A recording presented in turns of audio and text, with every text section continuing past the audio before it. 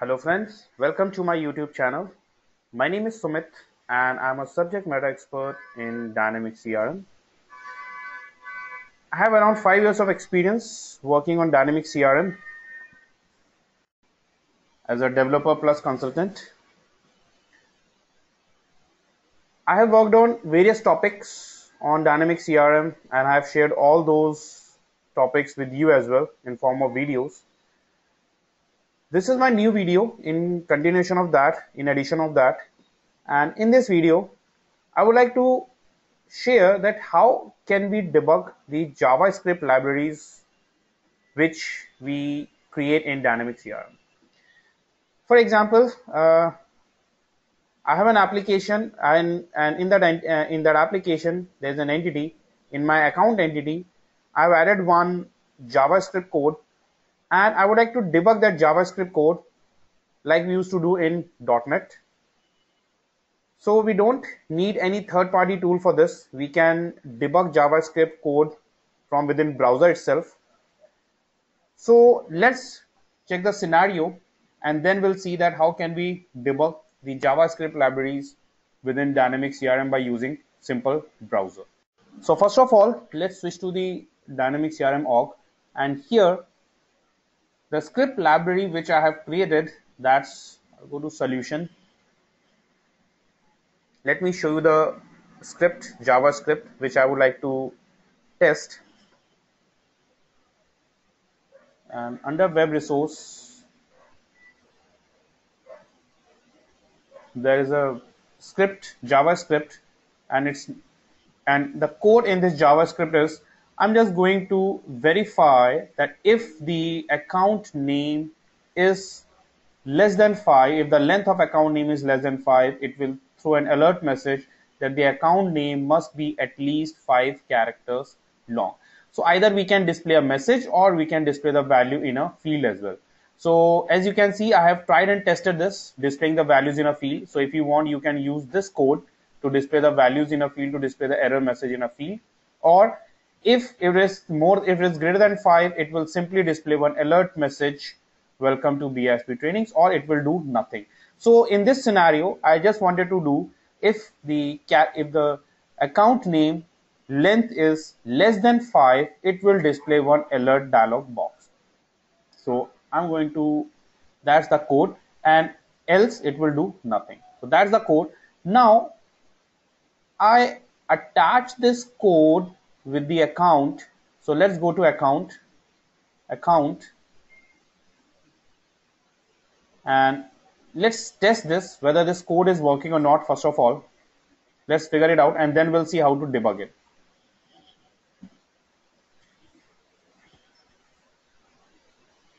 So as you can see here, it's Mike. If I write Sam, I got an error message, account name must be at least 5 characters long.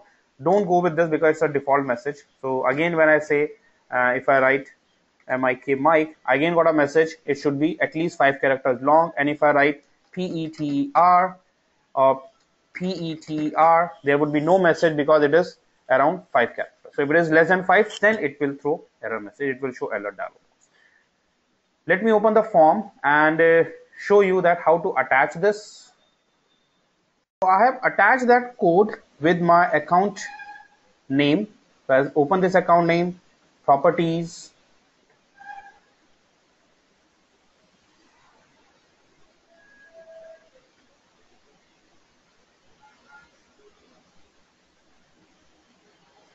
and events.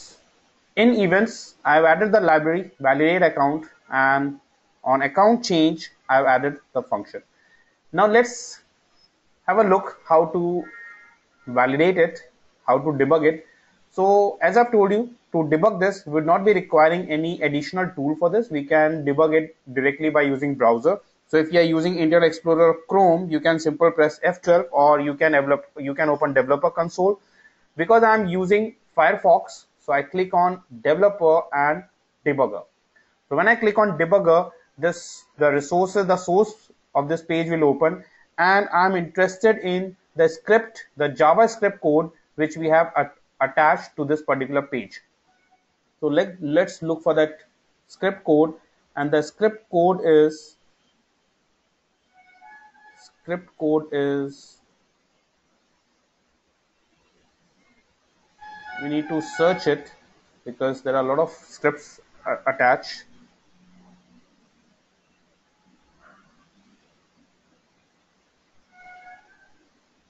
New validate account.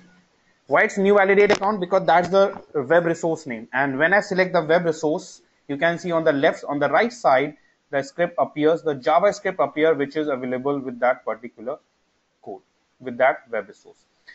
So I would like to debug it. I'm going to add one breakpoint at this point. So I add a breakpoint at this point, and I add a breakpoint at this point as well. So when I execute it and when the code reaches up to this point, it will help us to identify what's the value and whether we are doing good or not. So this is just for debugging it. So I have added two breakpoints on 2 points. Now let's test it. So for testing it, we need to run the code. So a simple write SAM, and according to the scenario, because the length is less than 5, sorry, it will throw an error message. So when I say run, when I moved out, you can see the debugger has been executed and we have been redirected to this debugging code, and it's a breakpoint. And see, its account name is undefined. There is no value defined to this. Arguments are there, and if I want to resume this, continue this, because when I take my pointer on this, when I refer to this, there are no values defined to this right now. It's a blank. It's an unassigned value right now.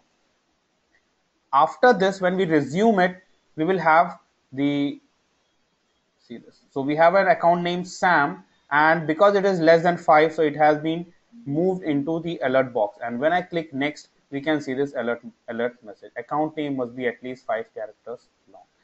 So that's how we can debug the JavaScript libraries in Dynamic CRM. This will help us to debug the large codes. Sometimes we have couple of codes. We have a script which is very complicated, which is too lengthy. So we would like to add some breakpoints, and we would like to see we would like to debug it, that how it is going on and how it is functioning actually, whether we'll be going to get the correct output or not. So that's the way for debugging the JavaScript libraries in Dynamic CRM. That's all in this video. I hope you enjoy this video. If that's so, don't forget to press like button. If you have any comments, you can share your comments within comment box. For customized training on Dynamic CRM, whether it's a functional or technical training, even for a job support, you can connect with us. Keep watching. Have a nice day. Goodbye.